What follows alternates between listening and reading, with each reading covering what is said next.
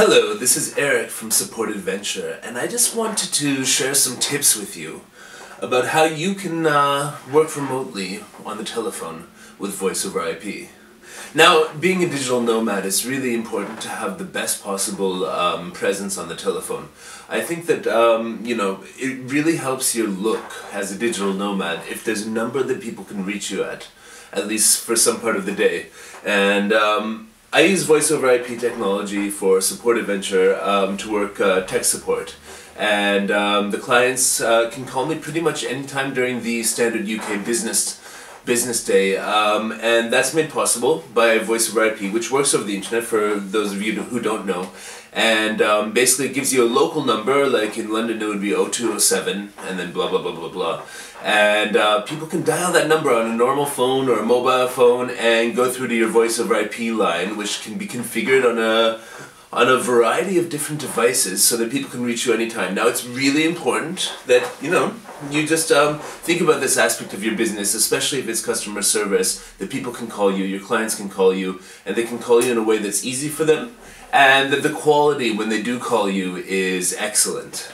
So I'm going to tell you how to do that. Basically, first you need a Voice over IP line.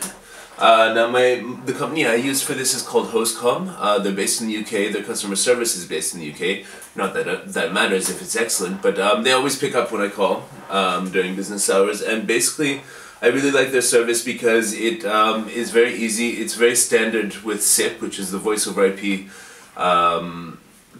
protocol, but it's very easy to configure it on a number of different devices. Right now I've got one of their lines configured on this Cisco IP phone, Cisco 303 IP phone, which is a 3-line IP phone, so you can put 3 different lines on here. And I've got my headset, so it's just, this is the same sort of hardware that they have on desks in London or any city in the world where they do business. And basically just, you have speakerphone, you have headset, and of course handset. And I much prefer this. I mean, a lot of remote workers use Softphones, like Skype, but with the Voice over IP. Like Skype, but basically I much prefer having a physical handset that's like a traditional phone. It makes it really easy to hang up on people when they piss you off. And the headset is good when you're sort of on the computer and typing and stuff.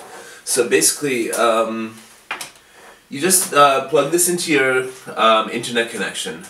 Like a cable or DSL, plug it in directly with a cable. You can also get a wireless adapter for it. And basically it works just like a normal phone. Now the second thing you can do is you can get one of these Cisco port adapters.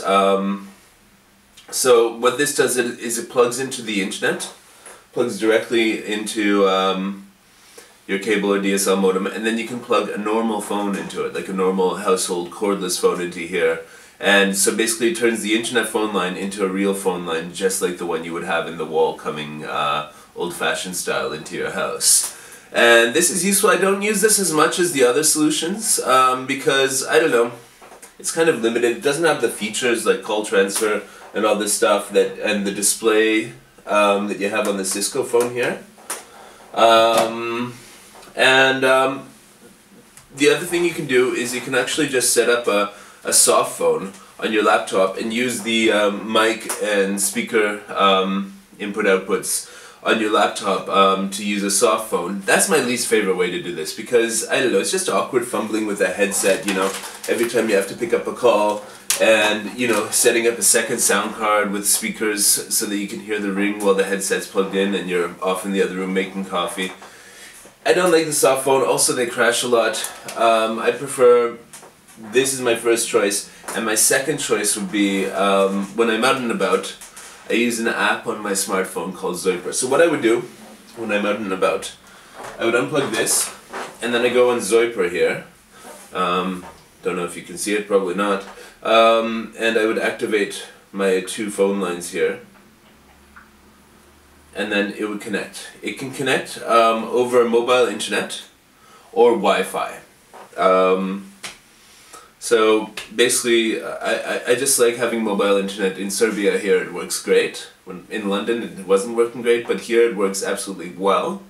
And basically you have this app on your phone, and it's basically, it just works just like you are on the mobile network, on the local mobile network, except for it's a voice over IP line with much better rates, and whichever number from whichever country in the world you want to dial in based on which voice over IP plan you've subscribed to.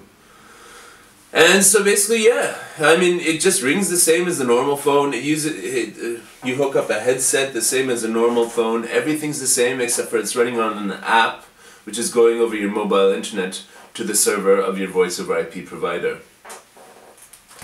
So that's basically it, folks. I mean, I think if you try voice over IP, you'll see the potential for going global with your business in terms of answering the telephone and being available at a local number people can dial you at. And that really is a big difference than being someone that people can just email, being someone that they find on Skype sometimes, that they, you know, are able to call you on Skype. No, it's pick up the phone anywhere, dial this number, and you get Eric.